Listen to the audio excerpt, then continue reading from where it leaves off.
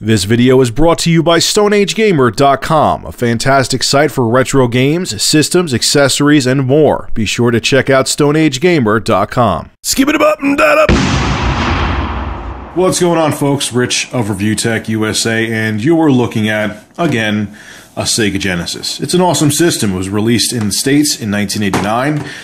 It was released as the Sega Mega Drive in Japan in 1988. It was 16-bit, had a bunch of very delicious games for it, and it's still fun to play to this day. Even if you weren't around in the late 80s and early to mid 90s when this was around, or you weren't into gaming and you are now, still a bunch of good games for it. It has a ginormous library of very good games all across the board. Moving on from that so I don't ramble. And you may want to pick this system up. Okay, you're not into emulation, which I know a billion of you are going to talk about emulation. I'll get to that later. And you may want to get the actual console to play those games. But you may have a new HD TV.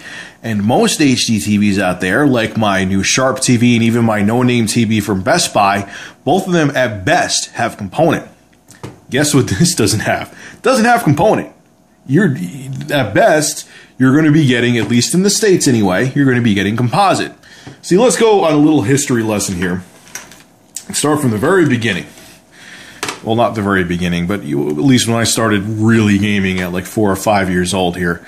This is how I used to hook up my Nintendo. If it'll focus. Tap here. This is how I used to hook up my Nintendo to my TV back in the day. It was an RF switch. This is the absolute most piss-poor way to get a picture out of a console. But back in the day, there were a lot of times TVs only had RF. And what RF would do is is that radio frequency. You would have to actually tune into a channel, just like you would from cable, and that's how you would see your game. The picture quality was awful. The sound would have white noise to it, even if there was a good RF modulator in the console. The picture, especially, I've noticed with the Genesis, at least in the States, maybe it was different with the Mega Drive, games they were kind of like the colors would be really awful. And I've tried multiple Genesis back in the day with the RF, and you would see color banding, and RF was god awful. Okay, it was just terrible. But back in the even mid to late 80s, a lot of TVs was the only way you could hook them up. I mean, hell, the TurboGrafx 16 that came out in '87, I believe, as the PC engine in Japan, and the original TurboGrafx, not the Core Graphics, I believe it was called. The original one only had RF on it. And in the States, TurboGrafx 16 only had RF on it, because that was what it was called here. It was not called the PC engine, it was called the TurboGrafx 16, and you could only do RF. I don't know what they were smoking with that, but anyway, that is RF. So I remember I had a Magnavox CGA monitor that also had a composite input, and you could hook up composite to it. So an upgrade was, as I dig through my cables here, an upgrade was composite. Now the Genesis didn't have stereo out of its AV out, but composite is video, audio, left channel audio, and the red is right channel. And this was a huge step up, a ginormous step up from RF.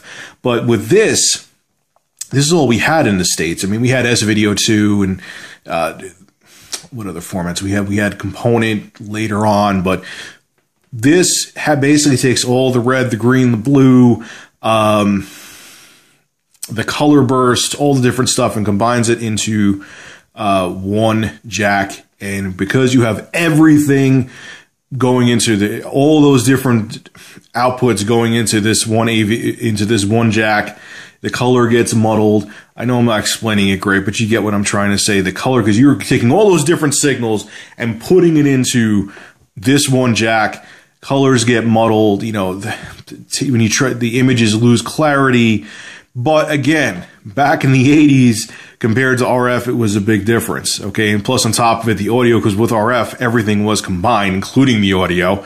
You had stereo audio, or at least mono audio. So it was a substantial difference, even though all the different signals were smushed together to be able to output out of this one RCA or composite jack. So, and people, even until like the mid-2000s, this was still pretty damn mainstream. It's just starting to go away now because new TVs don't have it anymore. But, you know, this was shit, I can't believe how long people used this for and dealt with the piss poor picture quality. But I mean, we had other things like S-Video and so on and so forth. But the States really, that was the main way to get video out of DVD players, game consoles, till honestly fairly recently. But over in Europe, don't mind me reaching over here, they had something called SCART. Now, SCART is a weird format. Well, it's not weird, but it's actually pretty genius. I don't know why we didn't actually do something similar in the States, but it may look weird. Very funky jack. It almost looks like someone took a VGA, the end of a VGA cable and just stretched it out. But this has audio, okay, left and right channel, stereo, whole bunch of other stuff, red, green, and blue separated, unlike composite that has everything scrunched together coming out of one signal. This has everything separated. So over in Europe and different regions that use SCART, they were actually getting a shitload better picture quality. I didn't know that. I thought SCART was just a oversized composite. I didn't know until fairly recently that this actually output much better picture quality. I mean, it's antiquated now. It boggles my mind. We never had it, but it's spilt milk that's dead and rotten, because this is a standard definition format, and we moved on to HDMI and component. Even though component, all analog signals or all analog inputs and outputs from game consoles and everything are going away. I mean, look at the 8th generation of consoles, the Xbox One and PS4. They don't even have anything analog. I mean, the Wii U is the only one that you could get component cables for, as far as I know right now. But the Xbox One, it's HDMI, and that is it. But anyway, so they had this superior format, SCART, overseas in Europe and in different regions. And going back to the Genesis, a lot of people think the best you could get out of this, in the States anyway, is composite. And you're dead wrong. The Genesis actually outputs RGB, which this cable, SCART, supports RGB. You see where I'm going? Now, here's another interesting thing I got. I saw another, I'll have the video, I forgot the guy's YouTube name. There was a video showing how he converted SCART to HDMI. He actually got this box here. It's the HD video converter. It converts SCART to HDMI to 720p or 1080p. He said this thing looks like it was built like crap. And I mean, the box that it came in is pretty, generic and cheesy, but this thing's all metal and feels actually pretty substantial. But what this does, okay, because the Genesis pumps out crystal clear RGB, which is gorgeous. You're going to see in a few minutes how nice it looks. So what this does is it takes the RGB from SCART. Excuse me while I autofocus here again. It takes the RGB from SCART. You actually have to power it too. And converts it either to 720p or 1080p signal, so you could actually view it on a modern HD TV. Because think about it, if you don't have this box, okay, I mean, there's other ways you could do it too. I'll show you in a second. If you don't have something like this or some kind of converter, whether it be composite or composite HDMI or, RGB to HDMI, you can't use the Genesis on a modern TV. Now, let me do a side note here for a second, because I know a billion people are going to say this and it's going to drive me absolutely insane. I know emulators exist. Okay? Why would I get this when I could play on an emulator? Look, first off, there's people out there, including myself, that like to play on the original console. You know there's going to be accurate sound. You know there's going to be 100% compatibility. Yes, there are excellent emulators out there, and I enjoy them. But no emulator is perfect. The perfect example today, I was using ZSNES and SNES 9X, because I was kind of just playing around with them because I knew I was making this video. And you know what? Now, I have two high-end gaming PCs, and I have game modes on both of my TVs, and I have monitors. And the SNES 9X had lag, very minor lag, but it was still enough to hinder the gameplay. And the ZSNES, now you may have different hardware. Everyone's hardware is going to be different, so even though I have high-end powerful rigs, maybe you wouldn't get lag on yours. But then there's the ZSNES that actually had zero lag on both of my rigs, but the sound emulation for Super Nintendo was meh. That's why people like going back, even if they're not hardcore collectors, they like going back to the original hardware. And for you guys telling me out there that there are emulators, I have been using emulators when you weren't even an erection in your father's pants. I was using Nesticle back in the late and mid 90s. There was Genesis, the Sega Genesis emulator from the same guy who made Nesticle. I know they exist. This is a different market. If you don't care about the original hardware and just want to play on emulators, see you later. This video is not for you. But anyway, I had to just get that off my chest. Anyway, getting back to this. So yeah, so the Genesis has RGB, which is crystal clear. The guys over in Europe and in different regions that use SCART got to enjoy that. We got jack shit in the States, and we just got composite, which, like I said, has all the different signals combined, and it just step up from RF, but looks like shit.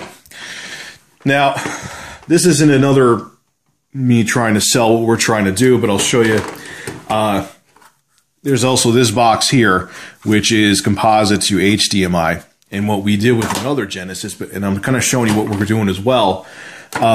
This Genesis has this composite, because we just did a test run. We always wanted to do RGB. We're going to get this in here somehow into the Genesis. But inside this Sega Genesis, we changed all the way the whole power distribution system works. We added new switching regulators, and we had to do a whole bunch of other stuff. This is soldered directly onto the video output of the Genesis. And we made a Genesis that runs off one original Sega Genesis power supply, nothing else is needed, that has HDMI output built right into it. Kind of cool.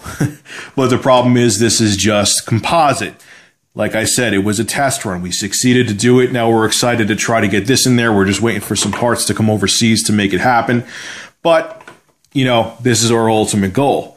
Now, for those of you out there who are interested in this, hopefully I got rid of all the pro emulation guys, which I have nothing against emulation too.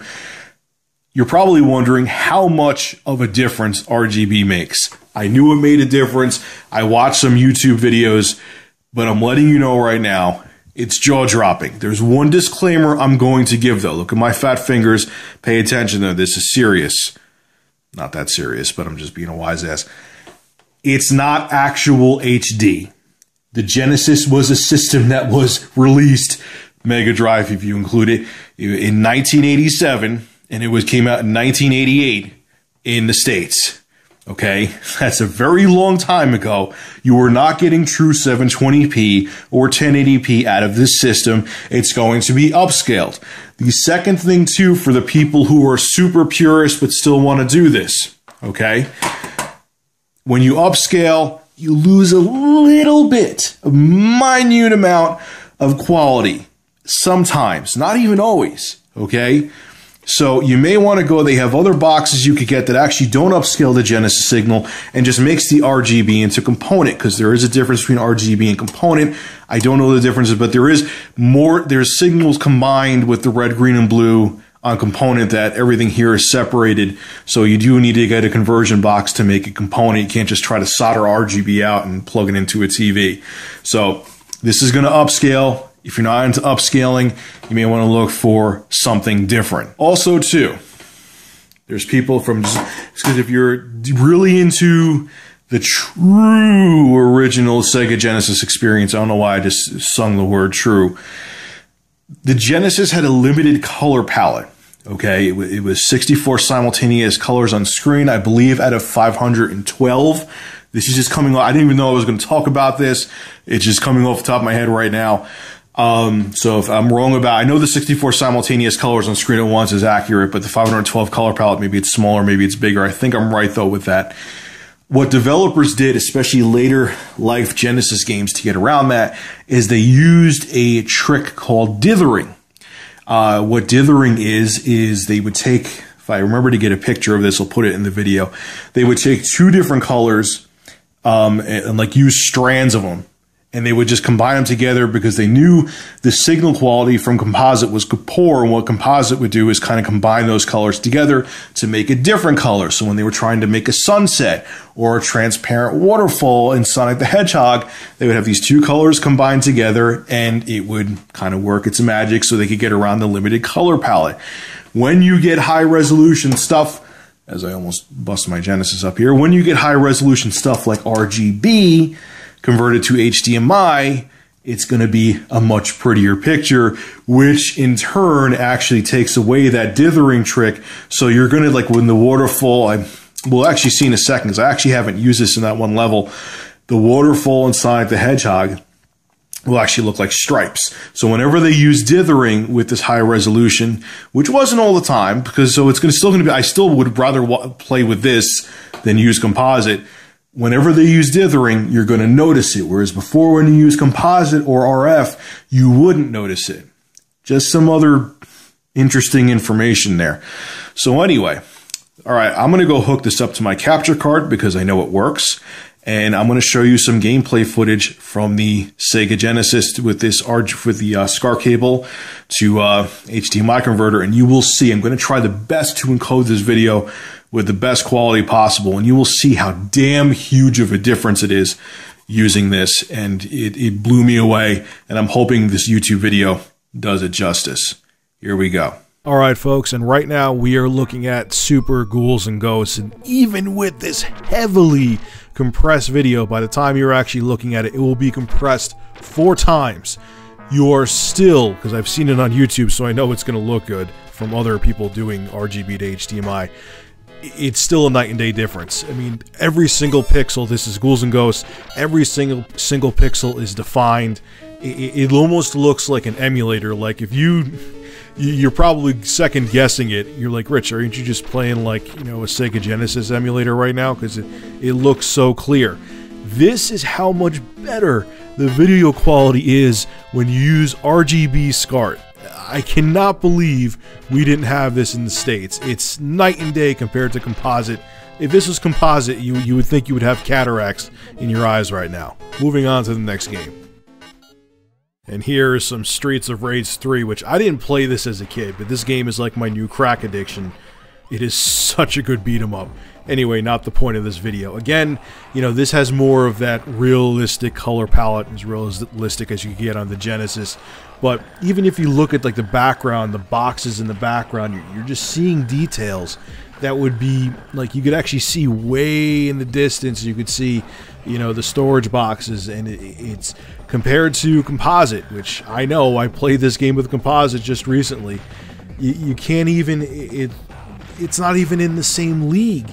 Oh, like you look at the floor, you could see the different colors that when Sega developed the game, you could see like they kind of have like that grayish color. You could see each damn pixel, and it makes it, to me anyway, you know, it makes it more enjoyable. I cannot believe this is what the Sega Genesis was capable of in terms of its video output, and I love it. And you can see it right here, guys. It looks fantastic. And you know I had to show some Sonic footage. This is Sonic the Hedgehog 2, and look at the intro. It looks gorgeous. The blues, all the colors, there's no color bleeding, the reds look vivid. This is out of a bone stock Sega Genesis, just going into the SCART to HDMI converter and pumping it into my capture card. You can't compare it. If this was composite right now, even as good of a job as that composite HDMI converter does, it cannot hold a candle up to what you're seeing here. This is what an original Sega Genesis should look like. Anyone who says that it should look like crap has no idea what they're talking about. And you know what, to be honest, let me get off my soapbox for a second. I didn't know a bone stock Sega Genesis was capable of doing this. So, damn, man, unreal. It just looks amazing. And once again, like I said a few minutes ago, it looks like it's coming from an emulator. That's how clear it is. Oh yeah, one thing I almost forgot to mention. If you look, you see that blue border around the screen? That was the overscan area. There's nothing wrong with the cartridge, there's nothing wrong with the HDMI converter, and there's nothing wrong with the RGB. And you'll see the little like colors dancing at the bottom of the screen when you're playing the game. At least to me, it doesn't bother me. Just I'm pointing it out because I want to let everything be known here. That was the overscan area that existed when you played it on, you know, a regular 4x3 tube TV back in the day, but you wouldn't see it. It was in the overscan area. There's nothing wrong with the cartridge. That's just how it is. Alright guys, I think you've seen more than enough footage from the Sega Genesis, and I think I proved my point. Now it's time for me to give you my final thoughts. Alright guys, so I hope you found all this information and this demonstration of it interesting. Two things. I don't want you to think this was just an advertising for what my father and I are doing. It was just, I was that blown away by the difference in picture quality. So if you want to go get this, you could find SCART to HDMI converter boxes on eBay. I recommend it. There's another gentleman on YouTube who has them on, he shows it on Amazon, but it's like a 2-month wait. The guy I got him from on eBay, if I remember, I'll put a link in the description, but honestly I don't think it's worth it because he only has a couple left and you'll probably have to do a little digging. They're not that common, but this one works perfectly. There's zero lag, so if you just want to get this box, so this HDMI converter box with SCART on it so you could hook them up to various consoles, there you go. I recommend it. It works great. The picture quality is fantastic and there's zero input lag, so games are more than playable on it. Also, too, I made this video because a lot of people, like I said in my previous video, is that this is what we're putting inside the consoles. At least ones that do have RGB, or at least it's feasible to put this box inside of. This is what we're going to put inside the Sega Genesis and have the HDMI mod based around this box. And again, the beauty of our mod is going to be is that it's all going to run off the original Sega Genesis power supply. We're waiting some parts to come in from China. God knows when they'll get here. That's why we couldn't do it this weekend like I planned. But this is the true HDMI mod that we're doing. That, like I said, you're just going to be able to run them off the original Sega Genesis power supply, hook up an HDMI cord to the port behind it, and plug in your Sega Genesis like it's a PlayStation 4. This is what we originally intended, and these are the visuals that we originally intended to get. And once this is ready to go, and once we have these systems modded, we'll let you guys know. Alright folks, this is Rich of Review Tech USA signing out. Make sure to rate, comment, favorite, and subscribe. And as always, thank you for supporting my channel. Have a good one.